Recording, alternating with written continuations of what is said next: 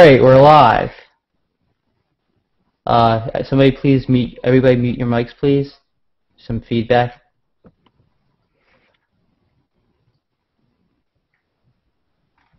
Please mute your mics. Somebody's mic's giving some feedback. Please mute your mics. Okay. Welcome to the first OnLive Fans Roundtable discussion. I am your host, Ed Krasenstein, and today we have many guests from the OnLive Fans community on hand to take part. The point of this event is to get some of our community members involved in discussing different topics related to OnLive. This is not meant as a news broadcast or anything that will take the place of our weekly podcast. So let me explain how this will work. I will propose a question or a discussion topic, and then we will go around the room to get the opinion of our guests. Each topic will start off as a closed topic, meaning that there will be no interruptions from other roundtable members. In fact, we're going to ask you to mute your mics when you're not talking. When it is someone else's turn to speak, you will be muting your mics. Once we have gone around the table and heard the opinions from each member, I will open the table up and allow for an open discussion where anyone can talk, discuss, and debate.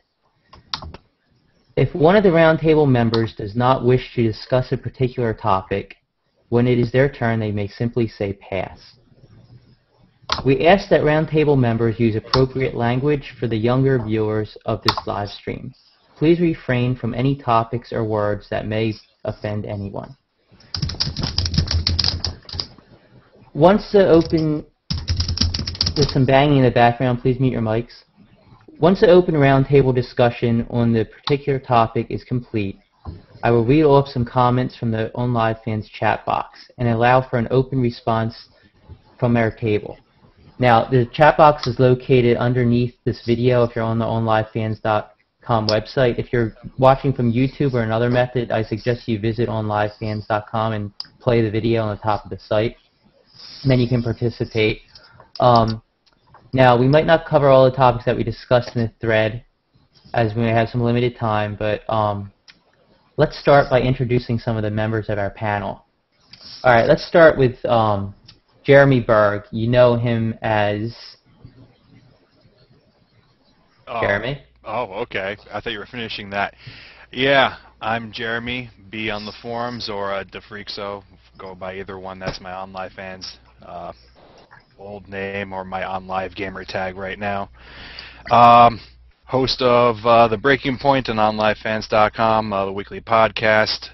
I enjoy long walks by the beach, and yeah, I love everybody. Yep, I'm done. All right, let's move on to Chris Powell. You know him on OnLive Fans as the Dracula. That's right. I am the Dracula on OnLive Fans. I'm also the editor of bitloaders.com, where we do a couple podcasts out there, but we mainly focus on downloadable and cloud gaming, including some OnLive stuff, but we mainly focus on like the Xbox and the Sony and Nintendo platforms. So yeah, that's about it. All right, let's move on to Steven Peterson. You know him from The Breaking Point, and his OnLive Fans username is Alucard Blades. Hey everyone, well, I just totally introduced myself. I am co-host of The Breaking Point. I'm known as Alucard Blades. I'm a freelancer, both reviewer and writer, and one of the editors here at OnLiveFans.com. If you haven't listened to Jeremy and I's podcast, get to it. We have a good time. Other than that, I'm glad to be here. All right, let's move on to Dramaximus. What's up? What's up? How's it going? What's up, everybody? Yeah. I'm Jim Maximus. I'm the biggest fanboy of OnLive that will ever be. That's right. And I'll say it. Yeah. That's right, haters. Thank you. All right, next up, let's go to Nick.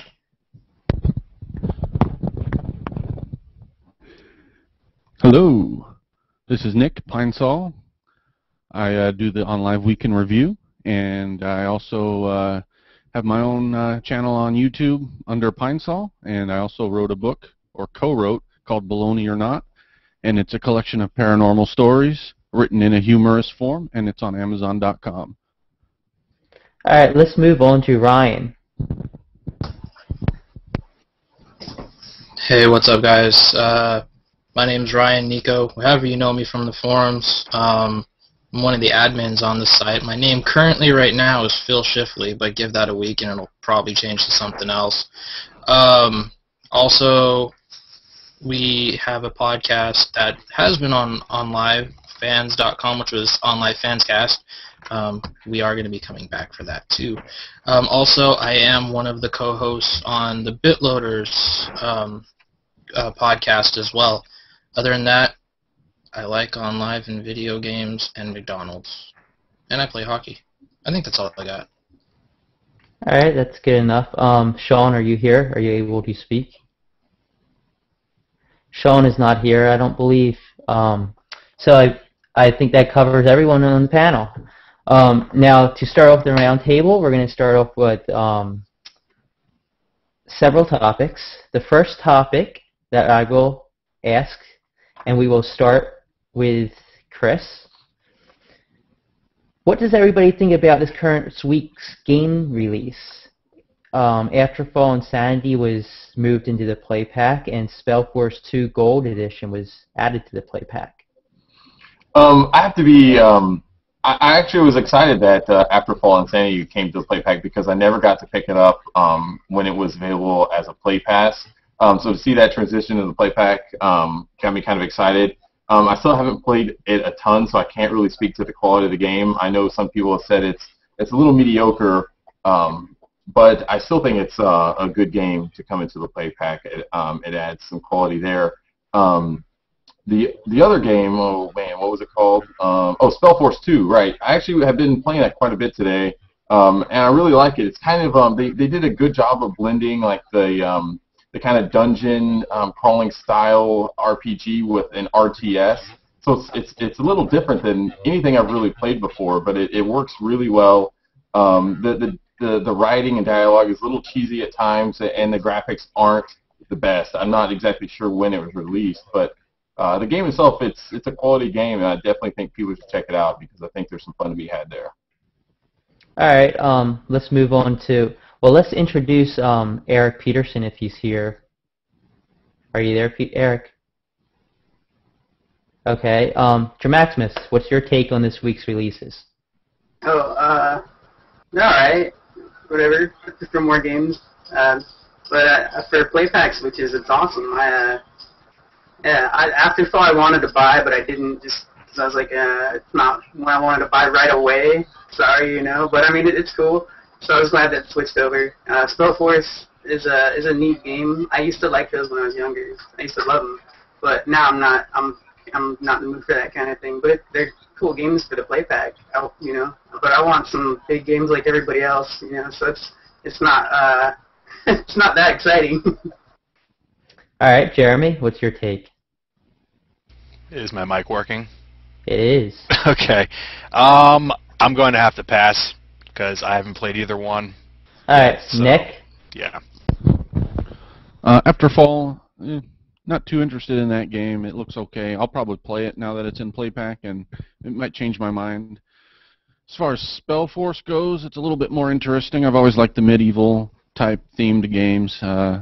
RTS is not really my style. I like to control one character at a time. I don't like micromanaging multiple characters usually. But I'm going to give it a shot because it's in play pack, and I give all those games a shot. It's funny, I feel like I'm watching the weekend review video. Alright, Ryan, what's your take? Well, I remember when everybody was going crazy for Afterfall. It was like, it's going to show up, it's going to show up, it's going to show up. And then honestly, like when it showed up, it wasn't the most amazing title out there, and I was kind of confused as to why people really liked it. It's an okay game. I mean, I can't really say too much more. Spellforce, much better game. I'm huge into RTS and dungeon crawling and all that stuff, and I have no problem controlling multiple characters as long as each one has a kind of a backup kind of story to each one. It's really neat. This one, like Chris said, pretty cheesy, really. So I can't really say it's the most high quality game, but it's a nice game to come to OnLive. It's a bit of the genre that's not really present, so it's nice to have another option other than that one other one that's on there. All right, Steven? I have mixed feelings. It's nice to see Afterfall hit the play pack. I think it's neat when OnLive takes the time to put what was previously a Play Pass title and do what they promised initially, and eventually move it over to the Play Pack. I get tired of some people getting frustrated over a game they bought showing up in the Play Pack, because to me, there's no different than buying a game released for $60 on your Xbox and then being upset that it's $20 in 6 months. That's time for you. But as to Spellforce, I'm getting an idea from everyone else that it may have been a bigger title in the past, but I think my biggest issue with that is simply that I'm quite with it in the most extent on knowing what games are coming out, what games are out. I've never heard of Spellforce, and I think the general consensus is people are going to get tired of seeing games come to OnLive that they've never heard of. And I think people are ready just to see games that they at least even have known the name of, at least actually want to play. All right, now I'm opening this up to the OnLiveFans.com chat box if anybody has any questions or comments. I'm also opening up the table, so anybody have anything to say to anyone else? Well, one, I have to say it's interesting that I have never actually seen my fellow podcast buddies, like, face ever. But, no, to be honest, you know, like, to go back to the whole games going to Play Pack, you know, whatever, it's just the same thing as if somebody last week on PSN bought Just Cause 2, because it was on sale, I think, this last week for $15 with all the DLC. Now, are they going to get angry because in a couple of weeks they're also giving the game away for free? So it's like, you know, either way, it's going to happen, it's going to move. That's just how the games go. You know, people like to bring people to a particular subscription service, and that's the way to do it. Sony's doing it by giving away a bunch of free games, you know, and OnLive does it by giving away playpack games. They both pretty much work the same way. You know, if you stop subscribing to PS Plus, then you are gonna lose your games until you decide to come back, and it's the same thing for OnLive. So there's really no problem with it, you know. So really, I used to be one of the people who was annoyed by it, and now really, I see how it goes. I understand it. It's just how it's gonna be, and you know, for how inexpensive those services are, there's really no reason. If you even want to play one game, you might as well just get it in general and play all the games. So. Anyone else have anything to say? Anyone in the chat box? Comments on the releases? The Hill Silence said, "What's up to the podcast, folks?" You know who he's talking to. Alright, well, it looks like nobody in the chat box has any comments on this week's game releases, and looks like we're done talking about them. So we'll move on to the next topic. E3. OnLive had a lot of announcements to make at E3. Nothing concerning Sony or Gaikai or any of that, but I'll go through some of the announcements. There's games coming soon to OnLive. The ones that were announced were Aliens Colonial Marines, The Cave, Darksiders 2, hell yeah. Hitman Absolution Inversion, London 2012. Metro Last Light, Ravaged. Civilization 5. South Park The Stick of Truth. And the add-on for Saints Row the Third, Enter the Dominatrix. There's also a few other games that were on the board at E3, which included Virtual Tennis 4 and Deep Black, I believe. So let's hear your opinions on these coming soon titles and what you think this means for OnLive. Chris? I actually got to play Aliens, Colonial Marines, and Hell Yeah during PAX East when I wasn't in a drunken stupor. And I have to say, both of those games were really, really awesome. I was really surprised.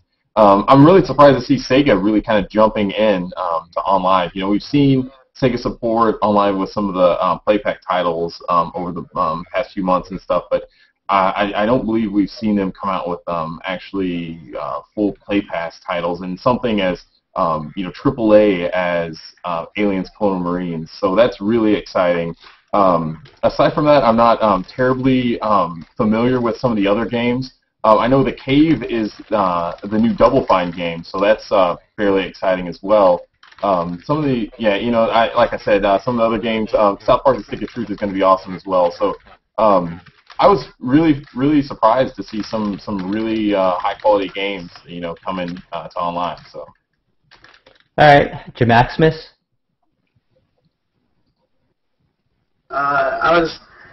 I don't know really anything about South Park, the game. But I'm looking forward to that. I was surprised to see that coming on live.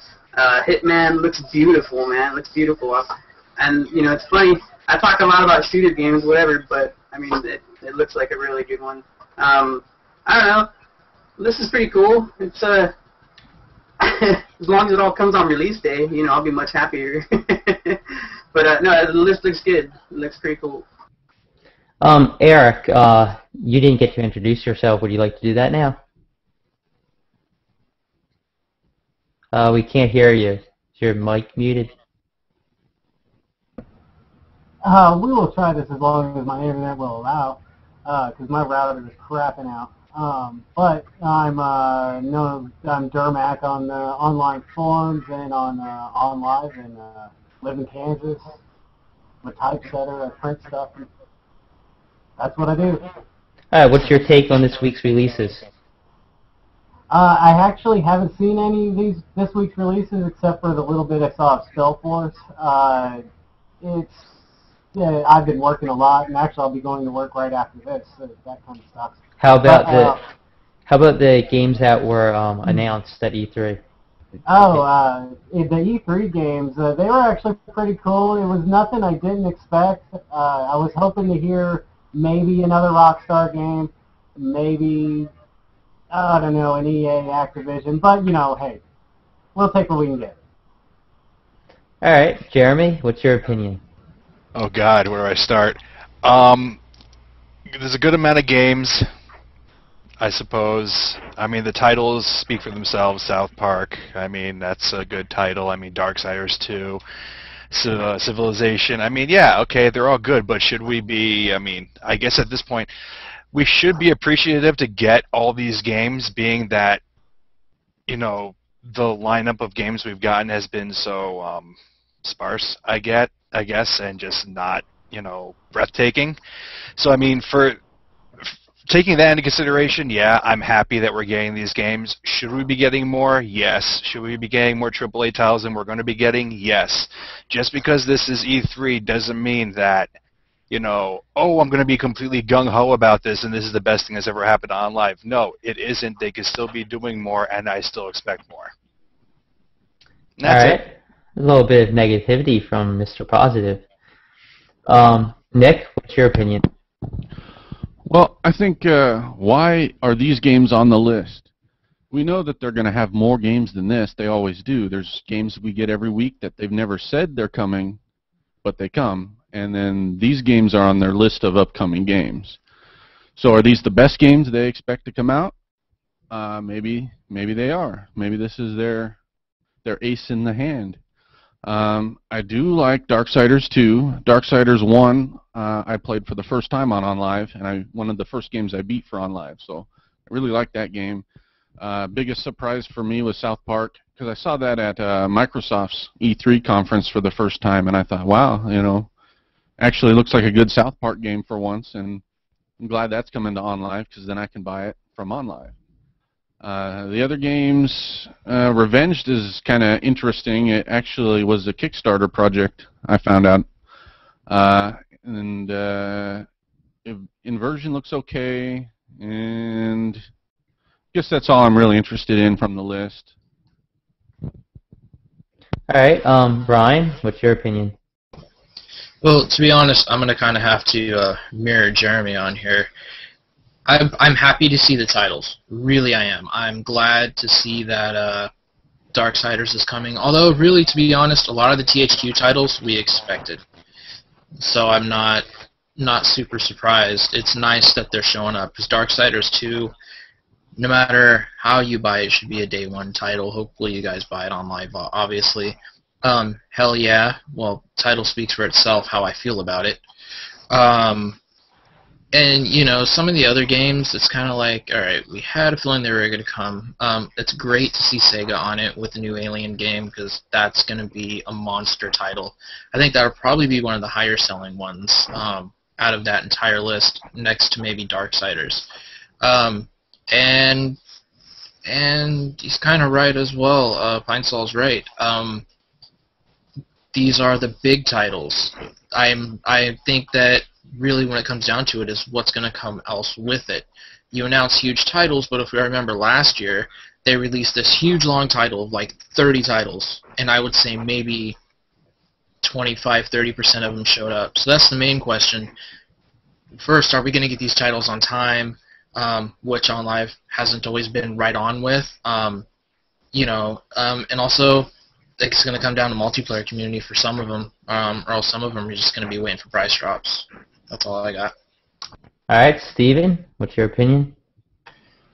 Yeah, I'm going to mirror some too. I mean, there's some of those titles that I was really excited to see actually confirmed. Hitman was a nice semi-surprise. I mean, I feel like everyone knew Darksiders 2 was coming. I mean, they basically announced that earlier. Metro Last Light was a nice semi-surprise. South Park was actually a genuine surprise. It's nice to see because the game looks actually hysterical. But my biggest issue is not just the games. It's nice to see big games. We got some AAAs. Seeing Colonial Marines is awesome. But my biggest thing is both these games are from publishers that we already know are with OnLive. Like you know, like Ryan said, THQ. I mean, Ryan or Nick, THQ is to be expected. And honestly, I feel like THQ is struggling so much financially that they're basically reaching out to every venue possible anyway. So THQ games don't surprise me. Seeing Sega get on board wholeheartedly with their titles was a nice surprise. But what was missing to me is I wanted to see not even so much more games in the sense as I would like to see more publishers come on board full throttle. You know, where's Rockstar? Rockstar, as you know, they did touch controls for LA Noire, which was awesome. That was above and beyond for them. But what happened? Where's Max Payne 3? You know, where's any update on GTA 5? I feel like when you look at these titles, you can get excited, but almost makes you realize is how many more titles aren't on there, as much as there are titles that are on there. All good points. Now I'll open the table up to the chat box if anybody has any comments that they'd like to say, and I'll also open the table up among us. Anybody have anything else you say? I want to put your Maximus on the spot, bro. You got to have some more to say. You're a big talker in the chat box. Come on.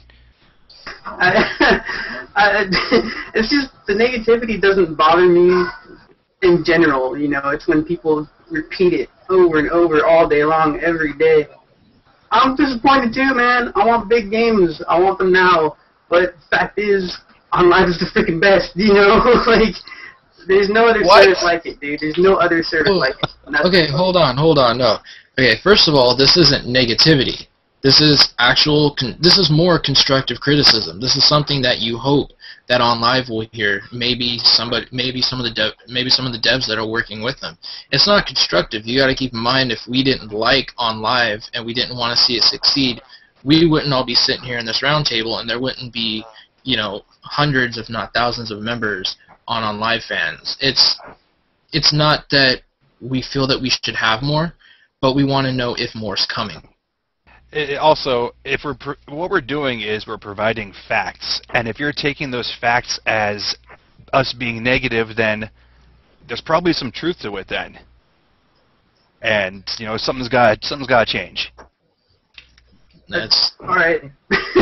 First of all, your whole argument. You didn't hear me say I want the big name games now, right? You're like, well, we want more titles. We want more titles, right? Yes. Yes, I know. Oh man. Crap. There's another thing. I totally forget what it was. Sorry. Well, one thing too that someone mentioned in the OnLive fans chat is where's, you know, key titles that people were hoping for, like Borderlands 2. You figure if you have Borderlands in Game of the Year, it's not there. Also, hearing about Witcher for how long, it's still not showing up. That's kind of one of the problems is, you know, we hear what's coming, we're told what's coming, and then it doesn't show up. Now, Borderlands, of course, they didn't tell us, we just kind of hoped. And I think that's part of the problem, too, is people kind of hope a little bit too much. So There's also a lot of bad tastes left in our mouths from previous things that happened. What new game is going to come out that's going to be the next Space Marine fiasco? well, I think that was Saints Row. You Well, know. I mean, what I mean is it going to continue to happen at that pace? Are we going to have more multiplayer problems? Are we going to, I mean, who knows? OnLive still needs to prove themselves. Right, and even with that, too, saying, you know, go along with that, it's not the mistakes that we have a problem with, it's how long is OnLive going to take to fix those issues? Or, on top of that, how long will they keep saying it's coming, it's coming, it's coming? Instead of just saying, we have an idea of when it is, and then don't say, well, we're hoping to have it done by next week, or we're hoping to have it done this. Just say it's going to take us a while, we'll let you know when it's going to be. That's one of the main things. I really think OnLive just needs, I understand entirely this is a new tech, cloud gaming is brand new, especially at least the level OnLive is doing it, and I understand that it's going to take a while to port games, you know, into the system. But this is something that they just straight up need to iron out and get it out of the way. I mean, okay, yes, hopefully now the multiplayer issues are gone since it seems like they've kind of gotten a friend system in place and an invite system in place, and that's great. You know, that should have been there from the start. Like, I mean, you know, just like to me, I'm getting ahead of myself a little bit, but you look at, everyone was expecting Nintendo to finally get on board with social interaction and social communities. OnLive just needs to get on board with the basics. They need hard release dates. They need to be able to stick to them. You know, that or don't say it. And I agree 100%. There's some basic things they need to do. All right, let me go over some of the comments in the chat box. I don't want to leave these people out stranded.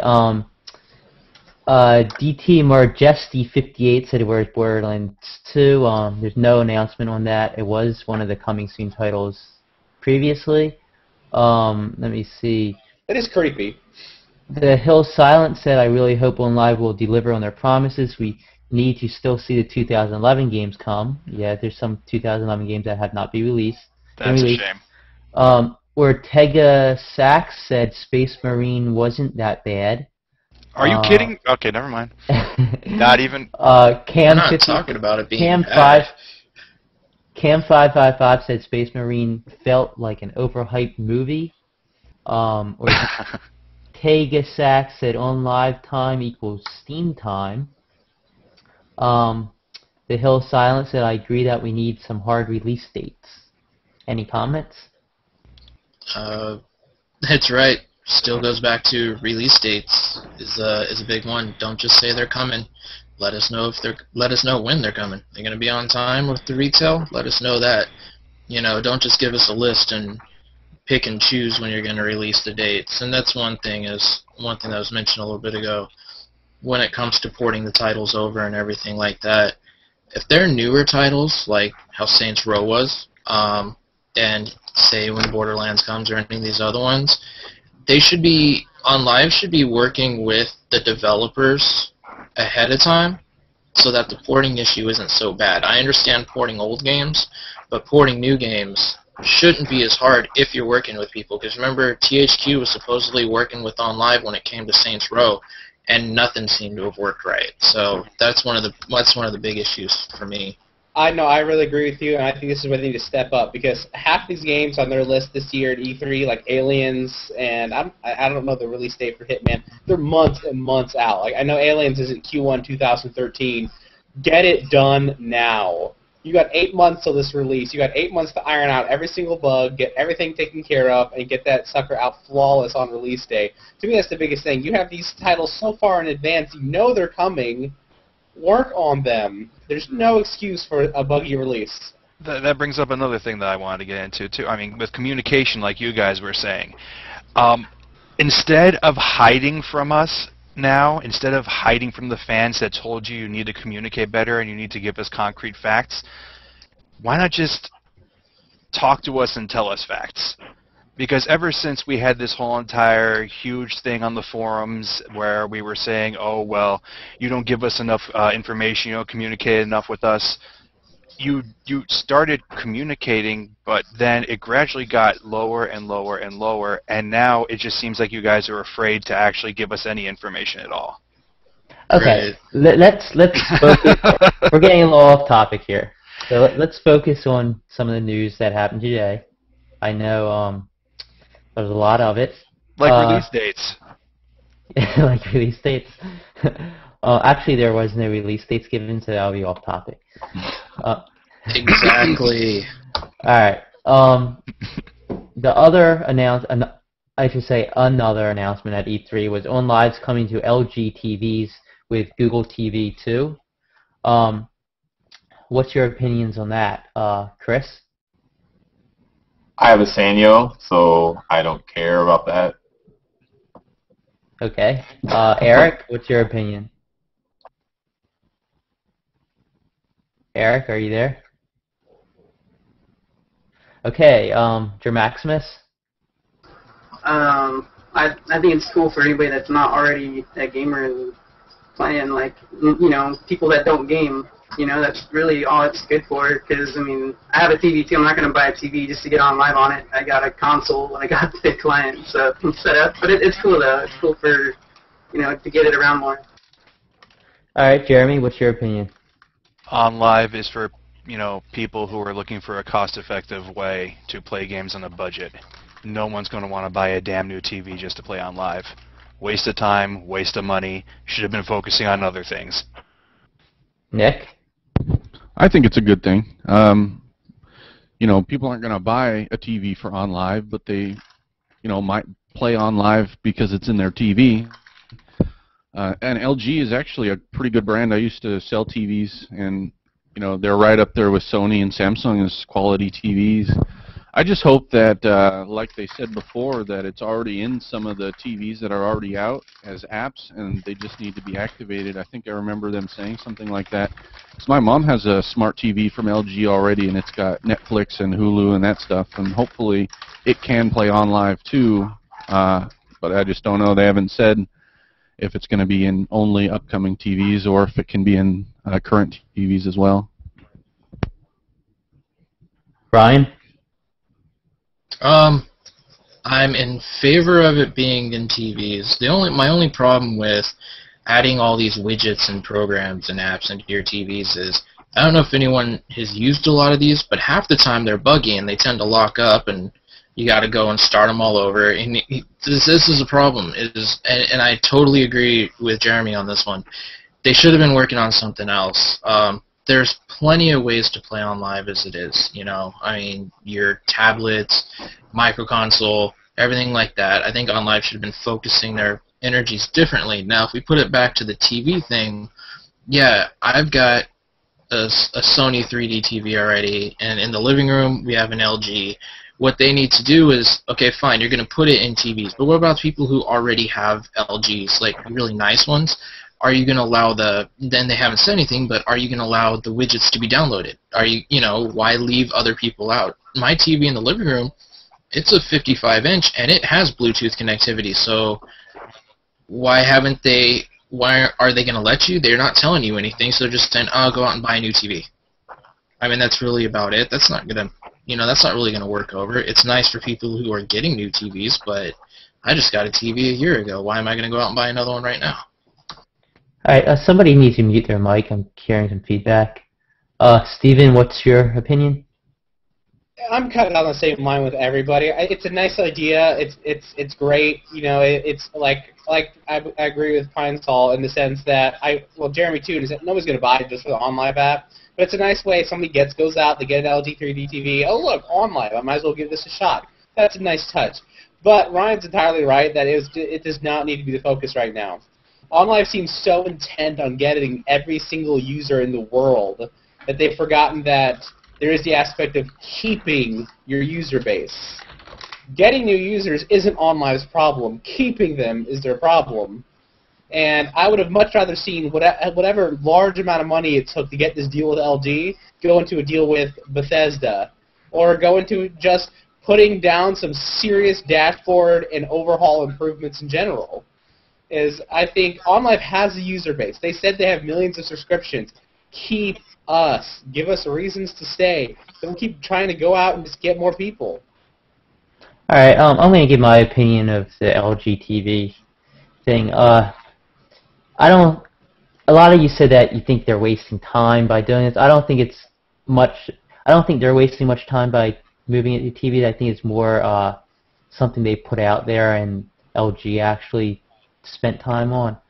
I think it's basically going into Google TV, and LG is just utilizing that. I think a lot of other TV manufacturers will end up doing the same thing because it's free to add. It's not like it costs them anything, and it's not really much work to get in there, since as long as they have Google TV. Yeah, that's my opinion. I'd like to open that up to the chat box on onlivefans.com and to you guys. See, even oh, go ahead. What you said makes sense, Ed. It does, and if it doesn't take much work, then great. But the risk of going off topic again, I think this does a little bit go back to the fact that we just don't know anything. That's the problem. We hear something like that, and we're like, well, how much work did that take? How much money did they put in that? For something that's not going to be all that, well, not useful at all, really, to the main online user base, unless you happen to have bought a brand new LG 3D TV. But if it didn't take much work, then sure. It's always nice to have new additional ways to hit OnLive. I just feel like they've done a great job getting it out there, and they need to focus on who's here. Well, the OnLive app is available on Google TV, so you think that it's pretty simple just to add it to a TV system as long as they have Google TV. Google TV is just the viewer; it's not a player right now. Yeah, which that's about as effective as the player was originally on the iPhone and iPad, or the iPad and whatnot. But here's the main thing is though, I agree with Steven again, and this goes back to it. First of all, I think it's great, but it's unneeded tech. And he's right. Take this money that you're using to make widgets, put it somewhere that's going to bring more people and keep more people. Because I'll be honest, my use of OnLive fluctuates based on what they add to the service. So if they're not doing anything, then I'm going to log on 4 months later and find 47 brag clips in my mailbox and realize I didn't play any of these games. Mostly because, one, OnLive doesn't really put out the fanfare of saying, hey, we're releasing these big name titles. And two, it's they're not doing anything to say, hey, we have a game. Even if it was a AAA game a month, just one, maybe once every 2 months. It's a way of getting me to come back, because what OnLive ultimately is doing with their lack of adding main content, I'm not talking about the indie games and stuff, but it's if you want people to go out and buy a new TV and everything like that, you're going to have to be able to have OnLive. You're going to have to be able to show them, look, we have content. So here's a reason to go and pick up a TV with the OnLive app, as opposed to getting a Sony TV or getting a something else. Because they're going to look at it and they'll be like, what is this that they're putting on there? So that's a good point. But I had to say that you did mention that you had to give them a way of getting more members onto OnLive, and I think putting it in a TV as opposed to making them go out and spend $100 on micro consoles is an easy way to get new members. I mean, at least they're going to give it a try. Maybe they won't be happy. There's a place and a time for everything. This isn't the place or time for that. They need to get a stable product first. They need to get something that everybody wants, and this isn't the time for that, to be putting it on Google TV. Well, in my opinion. It's kind of like the chicken and the egg, though. Do developers come because they're offering it on a lot of platforms, or does OnLive start being more successful because developers come? I'm not a developer, but I don't think any developer is going to care that it's on Google TV. Oh, I think they will. It's not a console. No one cares. Well, but here's the thing, though, too, is, okay, say you put it on all these TVs, right? But nobody knows what the hell it is. And let's be honest, OnLive has not been marketing themselves very well. They have no print. They have some random ads that pop up on YouTube, provided you had typed it into Google at some time. they have no print, they have no radio, they had TV for a short bit, then it's just like, okay, so someone's going to be like, oh, what's that little icon? Oh, it's some game thing that I know nothing about. And then they're gonna just pass it over, just like I pass over friggin' YouTube on my TV. I don't need it. It doesn't matter. I've got a computer for that. All right. I think Your Maximus has something to say. Oh, yeah, I lost there. LG is obviously not for the existing fans. It's like, why would it be? They're not expecting every OnLive fan user on the forums to be like, oh, hey, buy a TV. No, they know it's not going to happen. Anyways, Ryan, earlier you were saying, like, well, what about the people that own an LG? What happens to them? It's the same argument as a PSN game going on sale or going free on a PS Plus after it was just on sale. You know, it's the same thing. Like, that's in the past. It's done.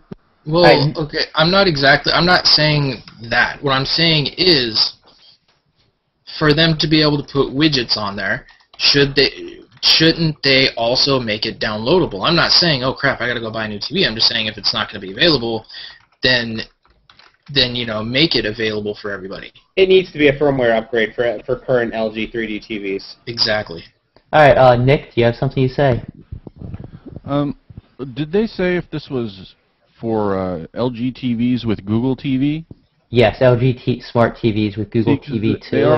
They already have the Google TV app. It's done, and they can easily port it to the Google TV from, you know, Android 4.0. It's similar, but to port the app to a TV that's not based on Android might be more difficult and less worth it. So it might not get backported to older TVs that are not running Android. All right, let me. That's a good point. Let me go to the chat box and see what people have to say there. The Hill Silent said it's a catch-22 really. Games attract gamers, but publishers want a huge user base. Sort of like what I mentioned. Ash Person said more so to get more members is just to put it on Chrome. It's the most used browser. This is a decent point. Transmeta Nivan said if OnLive ever goes browser plugin, I'm out the door for good. Goof Boys said OnLive kept itself small so they could move fast. Cam555 says they are stalling big time. I think they don't know how to get on any further. Goof Boys says OnLive is selling you bargain basement games for no one else wants. Anybody care to comment? Well, I'll go back to what the Hill the Silent said, which is what you said. Basically, if I'm a developer right now and I see a struggling fan base and like lack of quality, then I'm gonna have a hard time putting my game on the service. But that can always change, and hopefully it does. So I'll go with that. Also, with the what was said about the Chrome browser thing, that wouldn't be a bad idea either. You know, that's, you know, or any, you know, if you want to get Google users, definitely put it on Chrome. Have it as like a little, like something you can add to your taskbar as an application. I entirely agree. I will understand the catch-22. You know, you got to have an amount of gamers, and the games bring the gamers. But to me, I think some of the issue here is not that we're not attracting gamers; it's that we simply just don't keep them. And you know, I mean, you can have as many people in a party in the house if you want, but the floor is crumbling away. You're just losing people. I think, well, you know, when Goof Boy said they're keeping small so they can move fast, I kind of laugh because I don't really see them moving fast. That's what they need to do. Right now, they're still early on in their life cycle. They're 2 years in. They need to perfect the crap out of everything. They need the UI, the dashboard, the friend system, the multiplayer, everything to be speckle clean, spotless. And you know, then people will stay. Then the user base will grow, and then more developers will come. But the problem is you can attract as many people as you want, but 90% of the hardcore gamers, even if they say, oh, look, Aliens is coming on live, they're going to give it a try, be like, oh, this isn't as nice as my 360, and they're gone. Right, definitely, and that's one thing, too, is, you know, you talk about keeping the gamers and all that. Really what it's going to come down to is, you know, a gamer's attention span for the most part. You know, it's cool being able to flip through the arena and doing all that really, really neat stuff. But one of the main things is that if you're gonna keep giving them short little indie games to play, they're gonna say, oh, okay, so is this like a game tap? We saw how that went. OnLive for the most part just needs to be like, hey, here's what we have to offer you, and just be honest about it. Don't make us wait and say, we're gonna give you all these titles. So. All right, Maximus or Nick, do you have anything to say? All right, let's move on to something that's sort of related, talking about browser plugins and stuff. OnLive announced today that they have their in-browser capabilities. What do you guys think about that? Let's start with Maximus. Oh, well, it's awesome. That's it. It's cool that they did that. Right on. All right, Jeremy. With Maximus, yeah, it's awesome. Next. Eric. No, are you not done yet? No, I'm done. All right, then shut up. Eric. Oh! Wow. Eric, what do you have to say about the in-browser capability for OnLive? Oh, it seems to be okay. It's just one of those things that it just seems tacked on. I don't know. Everything else pretty much has a browser. We have a browser on our phones, on our computers, it will be on our TVs pretty soon. I don't know why OnLive needs a browser, other than that 10 gigabit thing. But no, it's not a browser. It's in browser. You can launch OnLive in your browser now. Oh no, that's actually really cool. They should have done that a long time ago. I agree. Nick? I'm actually wondering if this will lead to games that are demos and not play passes coming to OnLive through their browser access, sort of how Gaikai can do it with EA. I think that EA pulled out of OnLive because they didn't want to offer full games for sale, because they want to make their sales from their own platform origin. But they don't seem to have a problem offering demos that are in the cloud. So perhaps OnLive will offer demos from EA using their white label browser system. That's a really good point. I think it might allow them to offer demos now, and some other developers might come and put their games on the service. Ryan? I think it's a good idea. One, because if a person who doesn't have OnLive wants to actually be able to check it out, now they'll be able to just click it right there and be set and ready instead of having to bounce around over and over and over again. So yeah, and I agree about the whole about the bringing demos on and stuff. That makes a lot of sense. I mean, sure, Gaikai right now is only doing demos, but it seems to be working for them, and they're getting some people on. And the good thing, if they were to do that, the idea is actually correct. Maybe we'll see some Activision or some EA and everything like that. Just because they're listed with OnLive doesn't mean they have any incentive to do anything. But if they put some of their demos on there, they can see how many people are actually interested who have OnLive, and then they'll actually be able to say, oh look, there are people on OnLive who want to play our games. Let's go ahead and see what we can do to at least kind of help that out. Another point is, I think one of the reasons they did this whole in-browser thing is so that merchants and developers can actually sell games directly from their website, and also demo games directly from their website. Because now you can go to the developer's website who might be promoting their game on their website, and you can go there, click a link to purchase the game, and it'll automatically open up the game in OnLive. Steven, what do you have to say? They don't have any full games yet. I don't really consider Gaikai much of anything until they actually drop the first full game at the resolution they're showing. But I think it's stupid to act like they're not there and that they're not potential, if not actual, competition. And I think this is a good step for OnLive to realize, all right, here's competition. We need to step up our game a little bit. And I just hope it begins to reflect in a lot of other areas. Good points. By the way, we have 30 viewers watching this right now. It was up to 35 or so, just to keep you guys updated. Now let's open it up to the chat box. What do you guys think about the in-browser plugin? And let's open it up to everybody here. I don't know.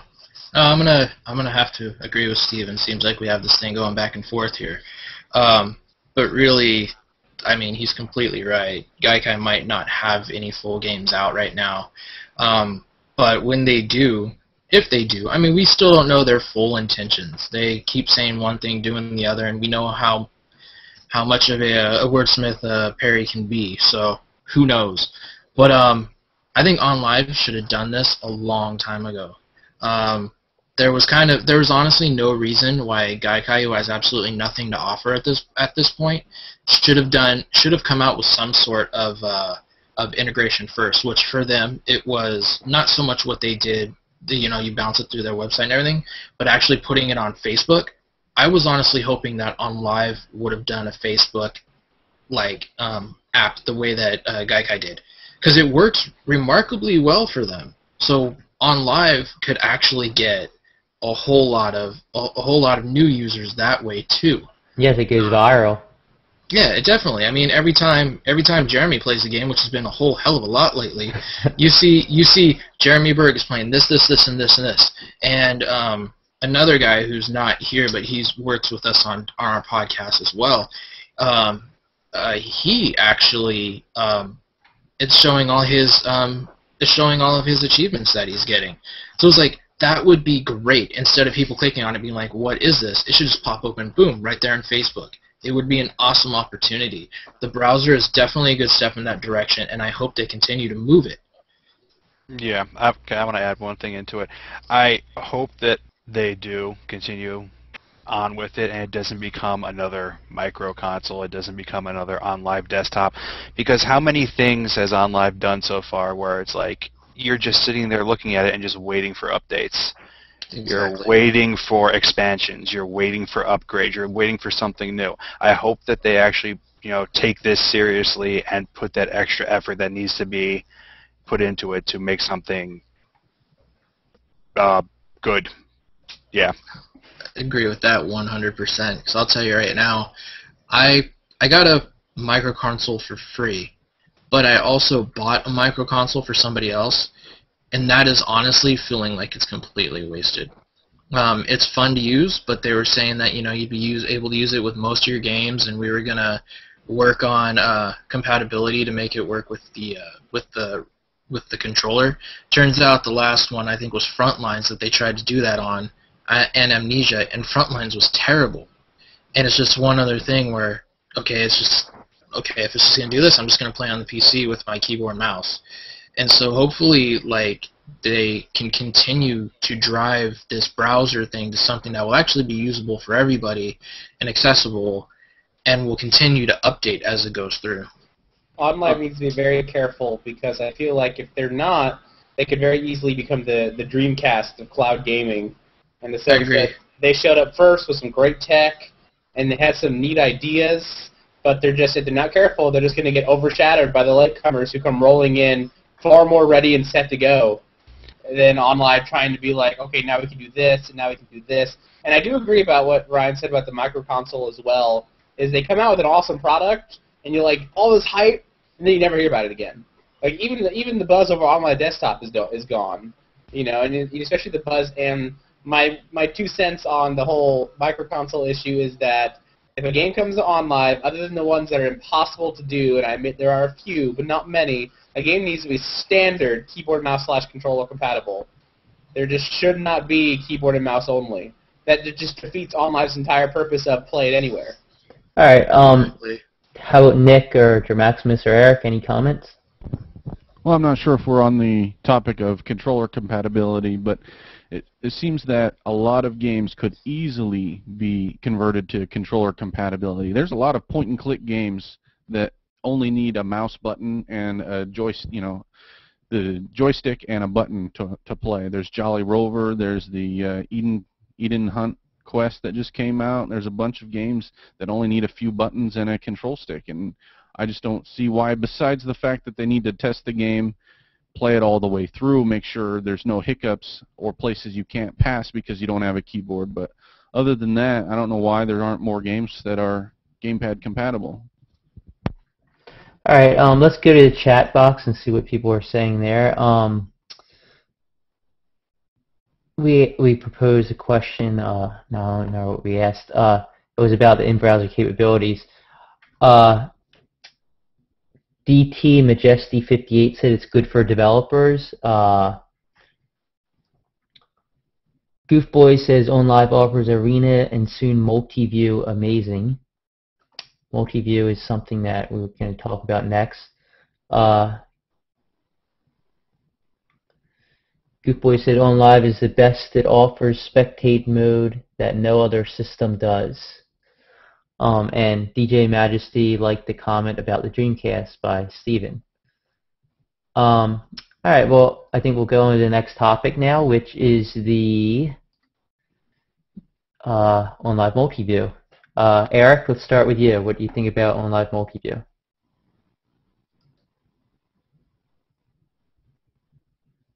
Eric, you there? Alright, I don't think we can hear Eric. Maximus, what's your opinion on Multi-View? That's exciting as hell to me, as usual. But no, I went to the arcade a lot, so spectating is like my favorite thing on the service besides playing. And then, so I love playing, I love watching. I can do both. I mean, to me, that's gamer heaven. I freaking love it. I can't wait to try it. Like, I want to try it. All right, Jeremy, your opinion? It's great. It's nothing that couldn't have been announced outside of E3, just like with the browser and the games. I don't feel it's anything E3 worthy, but it is a good addition. Okay, Nick, what's your opinion? It seems like an alright feature. I'm not really sure how useful it's going to be. Playing multiplayer with somebody online and seeing their screen might be useful, but you know what I think they should do? They should let you log in 2 accounts at the same time on your local computer. That way 2 people can play multiplayer game that doesn't offer split screen, but the multi-view can give you a split screen view if you can log in 2 accounts. Good opinion. I like that idea. Ryan?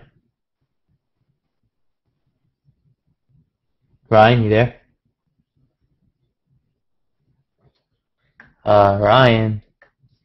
Ryan? Alright, Steven, how about you?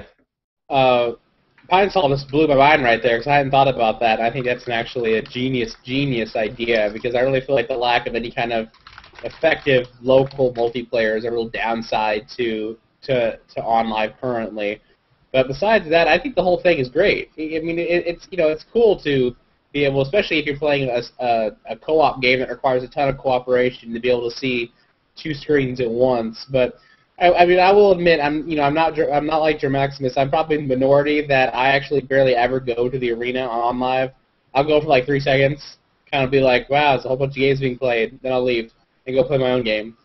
And I know I'm probably the minority in that sense, but so to me, it's not quite the most amazing thing in the world, but I can see its uses. I think Pine Sol's use is the best use I've heard of it, and they need to do that.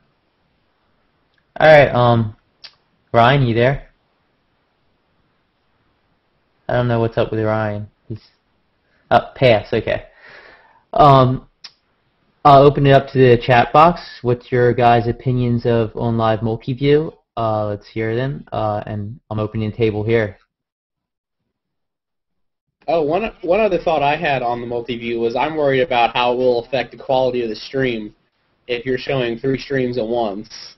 I mean, everyone knows the arena quality is less than your actual game. So I mean, maybe we'll just get 2 arena feeds like that quality. But I think it needs to be very certain that it does not affect the quality of yours. I actually think that would depend on when it's combined. If it's combined at the server and then sent to you, there shouldn't be any effect on the quality at all. If it's sent to you as 2 full streams and combined on your end, then yeah, you'd be doubling your stream. My guess is it's going to be combined on the server, and it won't really affect it much, if at all. Let's see what the chat box has to say. Goofboy said, Multi-View offers you easy entry into multiplayer lobbies. It is a great addition. There are numerous ways to use Multi-View. Camboy said, going to be distracting a waste of stream bandwidth. More glitches I'm predicting now. Goofboy said, "What game is my mate playing? What game is my mate playing on? Oh, hang on, I got multi-view." He's showing that as an example of how you can use it. Transmeta wants to know what happens to being able to play remote local player for stuff like virtual tennis 2009. That looks like that's about it. Transmit and even liked Pine Sol's idea. That's Nick.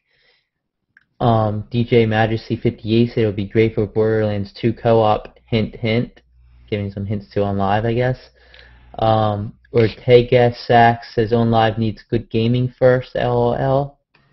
I'll throw in here real quick. I just one based off what they said. I actually thought of one. It's not really the most probably what they'd advertise it for, but I thought one unique idea is if you and a bud are playing the same single player game or even co-op game, and you're stuck in a certain part, it's actually kind of useful to be able to be like, all right, well, I'll show you my screen, and we'll look at our screens both at the same time, and I'll walk you through the segment when you're stuck. That's actually kind of handy. That's it's not a great the end of idea. Yeah. It's not the end of the world awesome, but it's handy. So I mean, that's exactly what was my whole idea when I heard the multi-view. I was like, oh, handy. Anybody have comments? Drew Maximus? I thought that was a good point. I didn't even think of that initially. So I thought it was a cool feature. I didn't even think of that. But yeah, I message friends all the time, and either I'm stuck or somebody else is stuck. So that's pretty cool. You just view them and be like, hey, dude, do this. Jeremy, you have anything you say? Am I the only one that's not blinded by this crap? I mean, like, it's okay. Yeah, it is what it is. I mean, is anyone else expecting more though from E3? When did E3 lose its charm? When did I don't know. Like 2008. We should have been expecting more than this, more than things that we've already been told and they're already anticipating. But I guess that might be a different conversation. But that might be brought up later. I'm done. I think everybody agrees with you. I think we're just kind of discussing little more localized topics at this point. Yeah, yeah.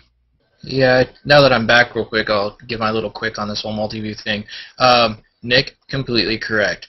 If we can sit here and do multi-view, why can't we do two-player split? It works, be able to sign in, whatever, but apparently their head's somewhere else.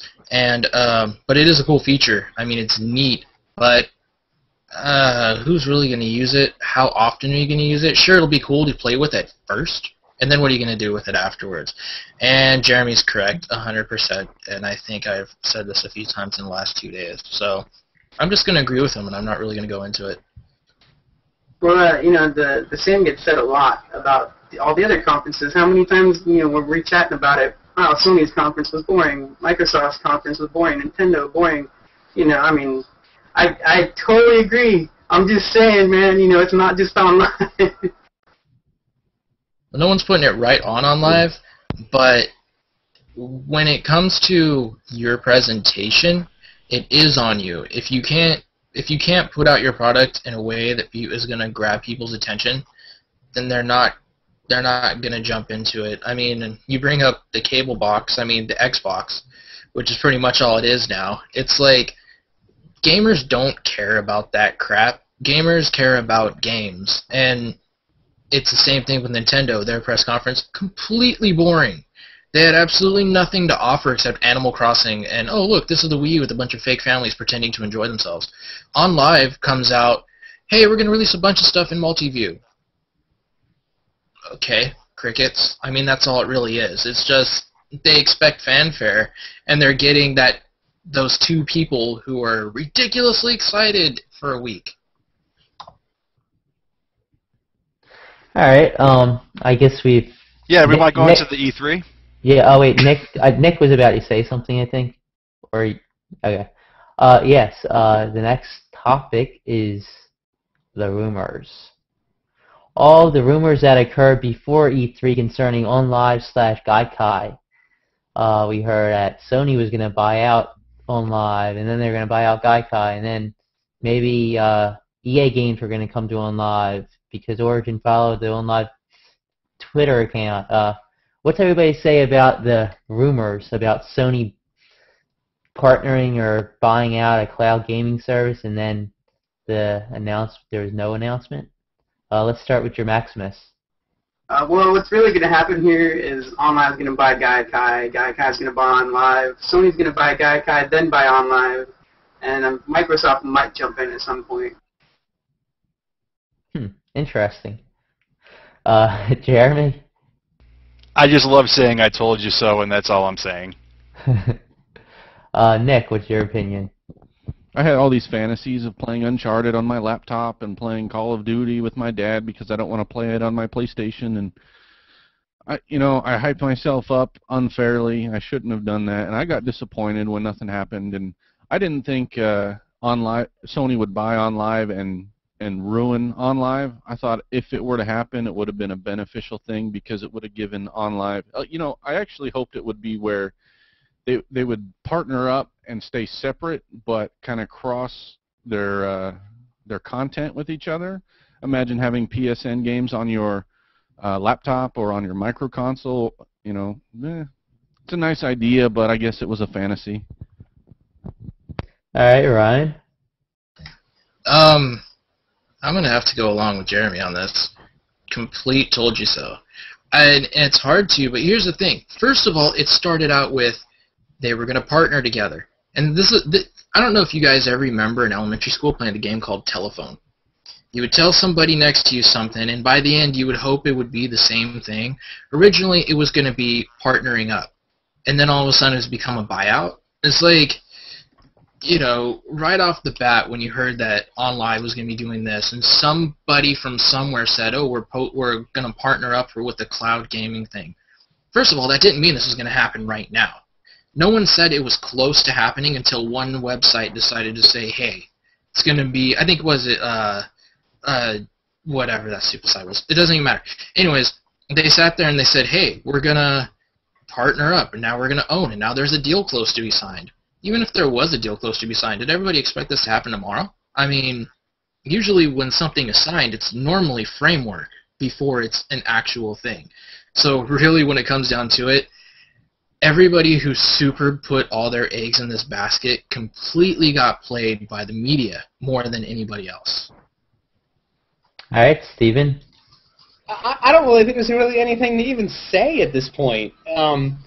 As far as I can tell, at least, this all started from, and I don't remember the site either, one idiot who said, except for the news that Sony's going to buy out or partner with a potent cloud gaming corporation.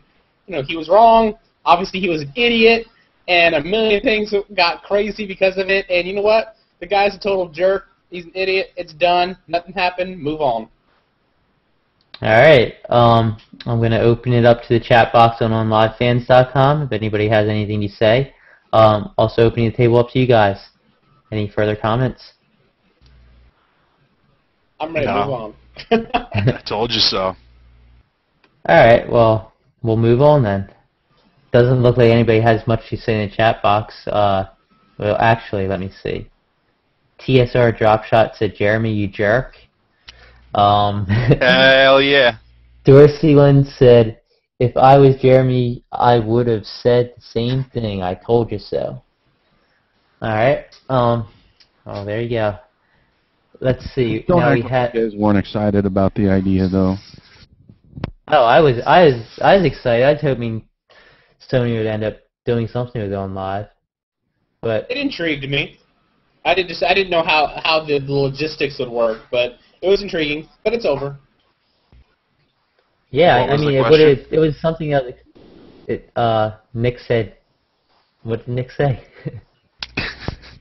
I said, don't act like you weren't excited by the idea. Definitely. It would have been cool, but I seriously had no expectations, so I was not even the tiniest bit bothered. I was like, all right, cool. I think everybody thought it would have been a good idea. It would have been neat to be able to play it on my PlayStation. They have things for everything else, but I mean, like I said, if you put all your eggs in one basket. And would I still have thought it would have been a waste of money even if it was on, Sony, on a PlayStation? Yeah. I mean, we want you to focus on your service and your hardware. Alright, shall we move on? Let's check the chat box. Cam555 said, "True, it worked. Stayed up till 3:30 a.m." Farquaad said, "I'm just glad it wasn't bad news." Transmeetin Nivan said about the he's referring to something else. Goofboy said free publicity, and it certainly was free publicity. I think both OnLive and Gaikai kind of milked it in giving no comment on the whole matter. Well, that's fine. I mean, honestly, right, let's move. What's that? I was gonna say, honestly, it's more press than OnLive's given themselves lately. True. Good point. All right. Okay, let's move on to another topic. I don't think we're going to get to all these because we're already at an hour and 15 minutes, but we still have 30 viewers, so I think we'll continue a little bit. Things OnLive could do to keep PlayPack subscribers subscribed. What do you say? What was that? What I missed? What? Dude's on it. What things do you think OnLive could do to keep PlayPack subscribers subscribed to the service? Oh, whatever. As the fanboy that I am, I think it's fine. It just needs more games, as usual. Just keep posting the games, and it's the same thing as the AAAs. Need more games. I mean, it's got a 30% discount on any new games that come out. I mean, it's a pretty freaking cool deal. All right, Jeremy, your opinion? Like your Maximus said, I mean, they're already giving away the games that they have practically. So you can't keep doing that. I mean, you can keep doing it, but you're going to eventually run out of games, which you've already done. So obviously more games, obviously more UI updates, more communication, and when you do communicate, just stick with your promises, and we will stick by you. All right, Nick? I think the PlayPack is pretty much perfect the way it is. Give us, the indie games, the older games, and the old PlayPass games. But to get more people to join the PlayPack, they need to have more PlayPass games. They need to attract more customers, period. The more people who are playing PlayPass games, they'll see the PlayPack, they'll be curious, and they'll check it out, and some of them will subscribe. All right, Ryan? Well, kind of how I'm feeling about the way to keep people subscribed is, I mean, why don't, instead of just having the 30% discount thing, it would be cool, like, if maybe they would have, like, PlayPack only sales and stuff like that, something to bring them in. Also, the UI has got to be cleaned up. When you go into this is even with your normal Play Pass games too. When you go into that PlayPack, that is one big just mess. You want to find a game, if you played it recently, you're going to find it. But if you want it, someone says, "Oh, you should try," you should try Wheelman. Okay, well, let's find Wheelman. Scroll. I missed it. So you got to go back up. You got to go back down. You got to find all these games. They need to figure out some way better than that little search thing they have there to actually find their games. And that's a big thing. Clean up the UI. Also advertise it a little bit more. And I think, they'll be able to keep people on there. Hype it up. I like your idea of the PlayPack only sales. I think that's something the OnLive team should consider. Or you know what? Even better. One thing. Those games in the PlayPack that people say they wish they could own, make it so PlayPack subscribers could buy those games. Yeah, good idea. Those are great ideas. Let Steven talk before we open up the table. Germaxus is finally talking. All right, so my biggest thing for the PlayPack is, in the vein of the more games, is I'm not, anyone who's expecting to see current titles in the PlayPack, whatever, I think it's retarded. But what I do expect to see, and I think would be really helpful for the PlayPack, is AAA titles from 3 years ago, from 4 years ago. Like BioShock. I think BioShock is a great game for the PlayPack, and I think Arkham Asylum is a great game for the PlayPack. I want to see more stuff like that. You know, I know I'm getting into deals with developers ground, and that's a whole different bag to deal with. But, you know, for instance, like, I'm not subscribed to the Play Pack right now. I know it was really rumored for a while. If they added Fallout 3 to the Play Pack, I would join in an instant. You know, and Fallout 3 is old. I mean, Fallout 3 is like 6 years old now. And I feel like it can't be that expensive to try to deal with some of these publishers and get games that have pretty much reached the end of their sales cycle to see if, you know, I mean, why wouldn't they want to see if they get a few more sales off a game that's already 4 or 5 years old? But I just want to see more titles that are still known to this day, even though they're older. And, I mean, I do agree with what everyone else said as well, but that's just my point. All right. I know Dramaximus has something to say, and I think Nick has something to say. I want to go to the chat box because a lot of people have been writing on this topic. So let's see here. I can't ever say his name. Transmeta Nivan says, add good games that people know and fix the hardware support that was removed from the microconsole. Hard to play games that require a kilobyte per minute, I guess. When you remove support for people's on the microconsole. Thorsilan said, is OnLive getting Lego LOTR? Add that beach. Let's see here. Just read the Just color so you know, man. KB/him is keyboard and mouse. I already got giggling. I know I screwed that up. I'm sorry.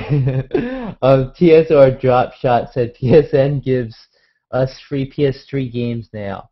Infamous 2 and LBP 2. Why not get the good games on OnLive in the Play Pack? That's what I'm saying. Yes. Cam555 said, would love to know how many subscribe to the Play Pack. Yeah, that would be interesting to know. Alright, what do you guys have to say? Dramaximus, you have something to say? Well, as far as like the ideas, I actually did think when Ryan was talking about it, the search functions and stuff. It would be cool if they were to add any more benefit besides the 30% off, free rental per month per while they're subscribed, or 2 free rentals, whatever. That'd be pretty cool. And as far as the search function, somebody recommending a game, like it would be nice to have like one keybind to go to the search function instead of having to go way back to the top to type in the search. Because the search function is good, it works. It's just you have to go way back up the list. No, I agree with that completely. Yep. I want to say something about what TSR Dropshot was saying. I agree with him completely. Right now, I can go onto my PlayStation and download Infamous 2, Little Big Planet 2, all these other AAA titles that came out within the past 2 years. And it's like, can't say I got the same with the Play Pack. I could do it on PlayStation Plus. Now that's not entirely fair though, and I will say this in OnLive's defense. Both of those games, obviously Infamous, third party, but I mean I think Little Big Planet was pretty close to first party for Sony. I mean those are franchises that Sony has near complete control over. For the sake of OnLive has no franchises it has complete control over. And they have complete control over having franchises or not. Maybe they should look into that. Well, I agree with that. I mean, to be honest, okay, let's not even talk about Little Big Planet. Infamous, Just Cause. There's a lot of games that just this month they're going to give away. They're going to give away Virtua Fighter 5 as well. I mean, this thing is, you can work out a deal with your subscribers. Give them something. Give them a reason. Even if that means you take that AAA title away when they stop subscribing. It's like, let them play, okay, say because it's coming up, Darksiders 2. So that's going to be coming out. Well, why don't you make that like a free game they can play for a couple months because they're subscribed, or something like that. And then if they stop subscribing, well, then they can't play that game anymore until they buy it or resubscribe. All right, Robert Durbin had, he said maybe they should do a random free game like PSN Plus does, kind of along the same lines, and Thorsulan agreed with that. Anybody else have comments? How about Nick? You have anything to say? I think sorting the Play Pack is a good idea. When you click into the Play Pack, you should see RPGs, action, sports. You should see that those categories when you click it. Also, about buying playpack games, I don't see any reason why they should offer playpack games for sale. I think that the playpack is probably give you any reason to unsubscribe. If you were able to buy your playpack games, you might subscribe for a month, buy all the games you want, and then unsubscribe. That's not what they want to do. Well, I'm not saying put all the games on sale. Put a select few. Well, there are a few for sale. They love those games so much, they subscribe to playpack and they can play them. That's the point. If they had a constant, if there was some consistency when it comes to releases, then they wouldn't have that problem, and they wouldn't be afraid to have them coming out for a play pass from playpack. So you got to think of it that way too. Well, I'll input here and say my only worry with what Ryan said initially about, like Darksiders 2, I don't think that's a good idea, only because I am totally somebody who would subscribe to the playpack for a month, play the crap out of Darksiders 2 for $10, and then call it a day. Since it's different if it's a multiplayer game that has a ton of replay value. But I mean, as I've gotten older and I have a ton more games to play, I'm much more common to just play a game through once, love it, be done, move on. And I think they would end up losing money by allowing something like that, because then I could play Darksiders 2 for $10 instead of Darksiders 2 for $40 or $50. Right. But at the same time, that's just like getting it from GameFly or anything else too. I agree. Yeah. So it really comes down to the consumer and how OnLive wants to work with them. But I mean, I see what you're saying too. But I mean, at the same time, comes back to the GameFly thing and things like that. There's options out there to do the same thing. Why not take advantage? I see that. With the comparing it to PlayStation Plus, it's kind of the same as comparing it to Steam, though. They don't have enough games. You want OnLive to do more free games. How many deals have they done? So I'm saying when it's bigger, it would make more sense for them to just throw in a free game here and there. Not right now. It's still pretty light. Farquad suggested that long-time subscribers get a discount on the monthly fee if they have been subscribers for a few months. Anybody? That actually, he is kind of correct on that, and there's actually a way I would think about doing it. If you look at the way Xbox Live is set up, or you look at the way that PSN is set up, maybe they should, instead of doing this monthly thing, give you some tiered options. Yeah, you should be able to subscribe for a year for like $80 or something. Yeah, because like if you look at, PSN is pretty much the easiest one for me. If you want to do 3 months, then you buy it for, I think it's like $17.99. If you want to do a year, you buy it for $50. Or like Xbox, you charge once a month how they're doing. So it could be like $9, but then give you a break and say if you buy 2 months, you get 3 months, which would add up to 18 or $20 if you want, and then say now for an entire year, just like any subscription service, you do it for $50. Do it for something. You got to make it affordable and realistic. But there's ways that OnLive could actually make money, because people honestly sometimes they don't want to have to worry about recurring payment every month. I agree. Well, in the end, if you do if they have a yearly plan, maybe a 6-month plan, they're going to end up making more money, because half those people might end up wanting to cancel if they're paying by the month. So by giving a discount, you're actually probably making more money. No, definitely. I mean, you're 100% on. And I mean, there's some people who, they get the play pack, and then they forget to unsubscribe. Well, then they just start getting frustrated they forget. Of course, that's on them. Then they're like, well, I'm not using it or whatever, and then they forget, and they have to keep doing it every month. It's just like, boom, drop a card. Bam, I plan on playing for 3 months, 6 months, a year. Boom, you're done. Cam555 wants to know how many of us are PlayPack subscribers. Dramaximus, are you? Jeremy? I am, but I'm going to cancel it soon. Nick, you're... Uninterrupted since it started. Nice. Ryan? I've gone quite a long time, but I have gone on and off. Right now I'm on, but will probably go off. Steve? I was on for probably 8 months, but I went off, and I haven't seen enough of a... I really went into PlayPack with 30% discount. That is an amazing discount, but to me there hasn't been anything worth spending the 30% discount on for the most part. So I've been off for like 3 months now. TSR Dropshot said, talk about PayPal. I'm assuming he means being able to pay for games with PayPal. That wouldn't be a bad idea, because some people don't have don't use credit cards, or they don't want to go out and get the prepaid stuff and just hook it directly to. I mean, I know people who do that, but honestly, for how jacked up PayPal is and submitting their payments, that could lead to a whole bunch of trouble. No, forget about PayPal, because remember, we're on live. We're not going to make it more convenient for the people who have less money or bad credit. We're going to put our app in $2,000 televisions. That's what we're going to do. And, okay, Jeremy actually makes a good point. There is a point to be had.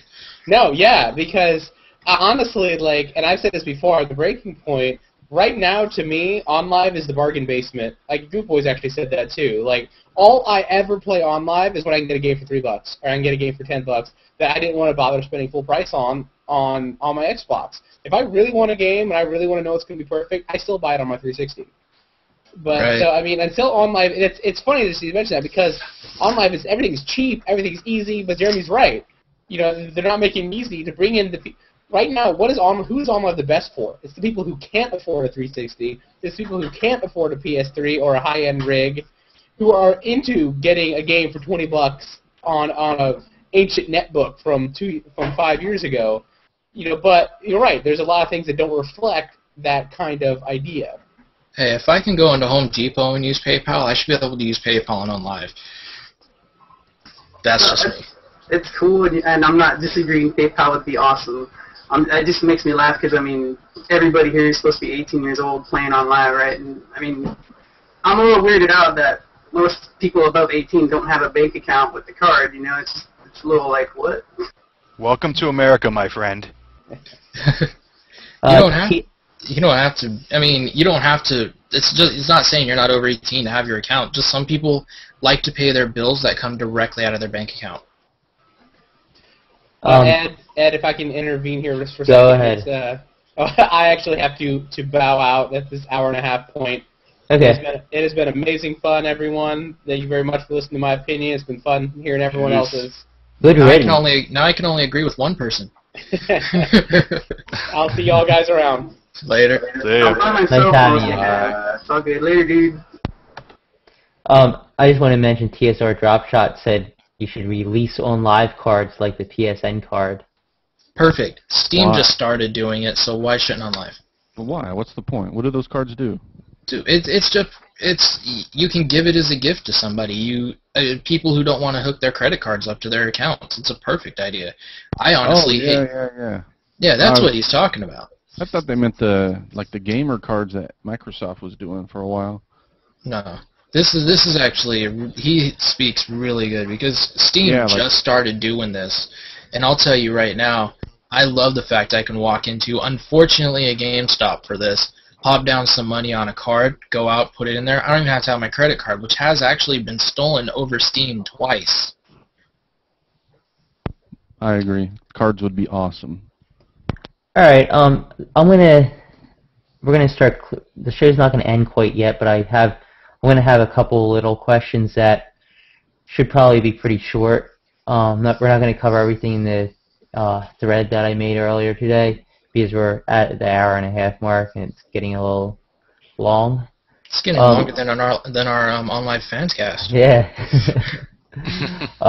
So I'm gonna go through and ask each one of you a question, and that question is your favorite game on OnLive service, and a game that you'd most like to see come to OnLive. Your Maximus? I can't pick a favorite, really. I have so many favorites. I could go through a list of favorites. My most memorable, one of my most memorable is Advent Rising, though. I was pretty impressed by that game. It's a pretty cool game. What to come? Everything, man. I want everything to come. Yeah, I want it all. All right, Jeremy? My favorite as of right now would have to be Just Cause 2, because I like the open world environment. And it's funny that that's one of the games that's been on the service the longest, and it's probably my favorite. What I would like to see would be, I'm not picky. I guess if I could choose one game, it would be Lollipop Chainsaw, because I'm just completely, I don't know, I want to, Jessica Negri, I'm done. Bias. All right, Nick. favorite game? There are a lot of good games that I like, but probably Saints Row the Third, and maybe Deus Ex: Human Revolution. I'm not even a shooter fan, but that game was really good. Games that I want to see come to OnLive, probably my favorite game of the generation, Fallout 3. All right, Ryan. It's not too tough. I would probably actually have to agree with Just Cause. It was the first game I got on OnLive back way back when. And I'll tell you, I still love to play that game, even with its imperfections, and when you're on a motorcycle, it's all hell hard to control. But I love the game because it's open, and because it seems to really be the only super open world game. Next would have to be Saints Row behind that. Games that I would like to see, yes, I would actually really like to see Fallout 3. It's not super demanding, so they could do it if they wanted to. Well, of course, you'd have to pop on with Bethesda and get them and everyone else. I think that would probably be the big one, or a really good realistic racer. Provided it all worked out and latency was little to none, I wouldn't mind having a kind of Forza Gran Turismo style game, and there are PC games that can do that. So, or even Microsoft Flight would be good. The X, not that crappy one that they just released, the free-to-play. All right. Anybody have anything to say? Woo! About? About whatever you want. No, not whatever you want. Don't get us started. Yeah, you have two guys who run podcasts that can definitely go off the rails a bit. All right. I'm going to open up the chat box for them to ask us any questions. If they want to get our opinions on anything. Oh no. Actually, I do have one thing I will say. Go for it. Now, most of the people who know me or have listened to the OnLive Fanscast or the couple times that I sat in on the Breaking Point, they know that I'm super critical on OnLive. Like, I am probably the most outspoken person on the site and on the podcast. It's not to say I have a problem with OnLive. That's not to say I hate the service or don't. But I just want to see him get better. That's the reason why we all do these podcasts and video things, and we sit on the site. I mean, even Mr. Jeremy over there, who is just about as critical as I am, we wouldn't be doing this if we didn't like it. If we didn't care about OnLive. I mean, I've been a part of this community since Ed started it. What are we looking? Almost 4? 3, 4? Yeah, it's over 3. It's like 3.5. Yeah, because I remember I joined up on... I think it was March of 2009, I think. Yeah, I joined up on April Fool's Day of that. And I'll tell you right now, I mean, I might be critical, but I love OnLive.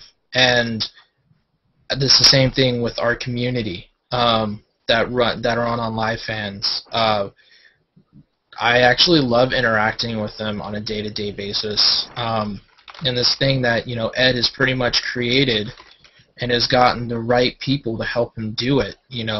Some have come and gone. You look at our staff list; it goes up and down. But we all do this because we like it and because we like all of you guys. So. Yeah, I'm going to give a shout out to Airmaster. What up, homie? Very well said, Ryan. Anybody have anything else to say before we close this out? Just on what was Ryan was saying, it's I'm not just going down on you guys for like being haters and stuff. No, it's not. Constructive criticism is all good, of course. When you guys make some intelligent posts, yeah. Right on. When I get mad is when I see the same people posting the same crap all day, every day. That's just ridiculous. It's like, you're just as guilty.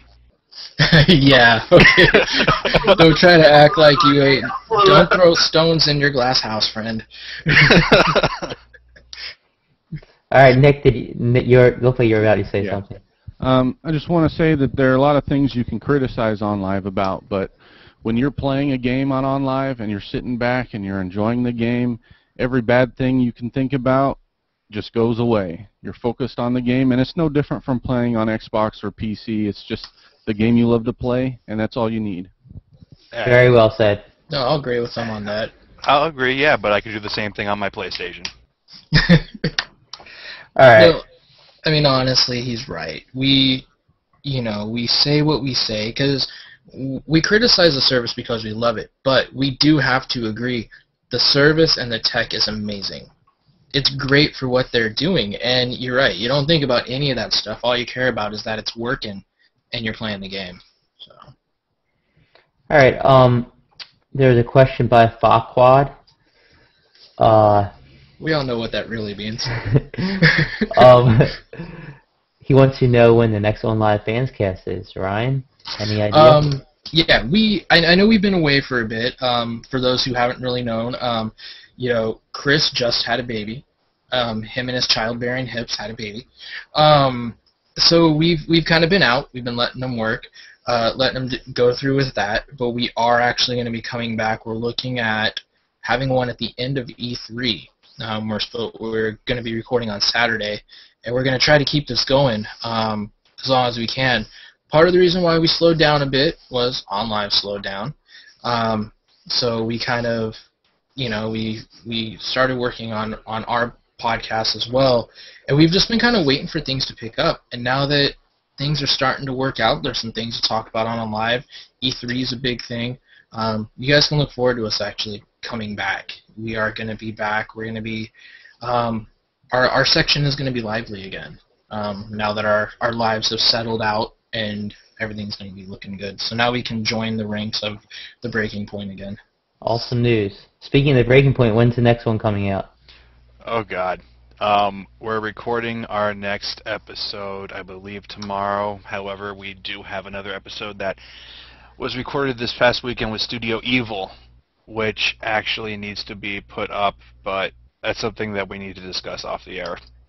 All right. And also another question I was asked is when we're going to do another roundtable. Would you guys be up for doing another one? Yeah, I mean, as long as we've got the topics to talk about and stuff like that, I would have no problem joining in again.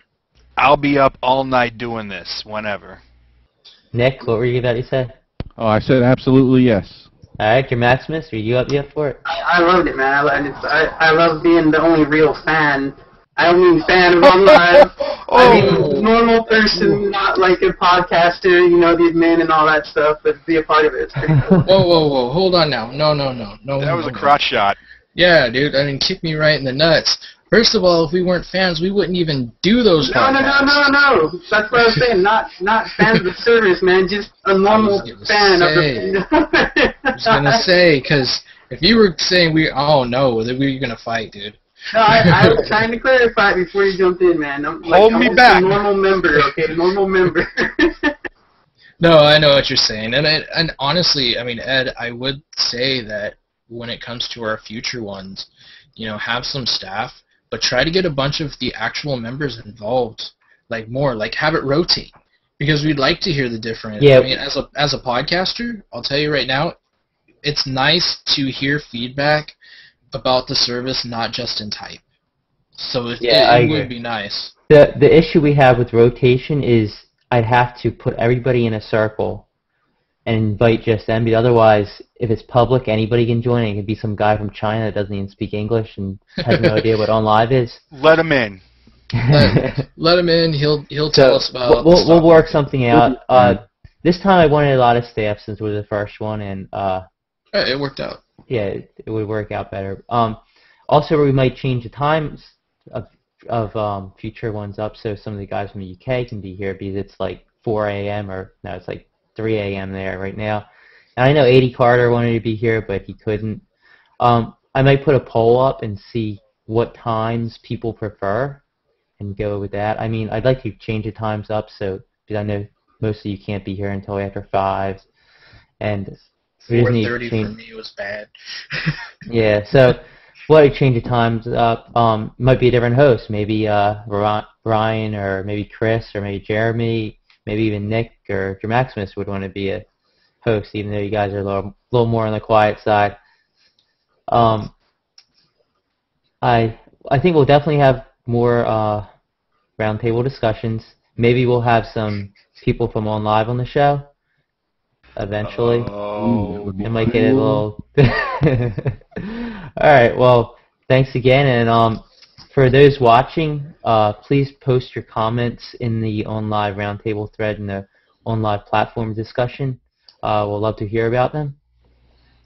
This should also be up on YouTube at some point if you want to watch it again.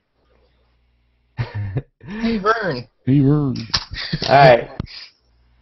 See ya, everyone. We're out. Later.